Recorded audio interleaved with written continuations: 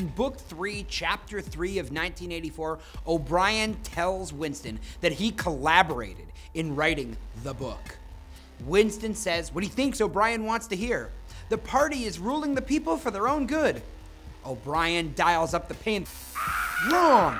O'Brien goes on to explain, we are interested solely in power. The party slogan is freedom is slavery, and it's reversible. Slavery is freedom. O'Brien continues to explain the party doctrine.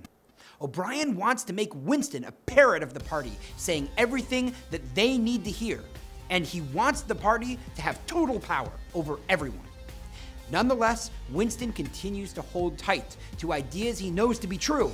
Gravity exists. The Earth has existed for millions of years. The stars are millions of light years away. The party will one day fail.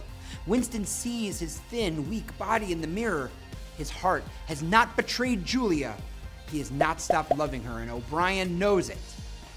Now, in this chapter, O'Brien's confessing of his collaboration in writing Goldstein's book is likely to weaken Winston's faith in the existence of the Brotherhood. He follows it up by saying that it's nonsense to believe the party can ever be overthrown. The reverence Winston felt for O'Brien is still evident. When Winston believed O'Brien was a kindred spirit, he felt connected to him. Letting go of that connection further isolates Winston. It may in fact seem more appealing to Winston to change his view and agree with O'Brien than to be cast out into total isolation. O'Brien tells Winston that power is not a means, it is an end. But he goes on to say that this power cannot be experienced if one is alone. It has to be collective, and that's why the party's slogan can be reversed to say slavery is freedom. A person must merge into the mind of the party.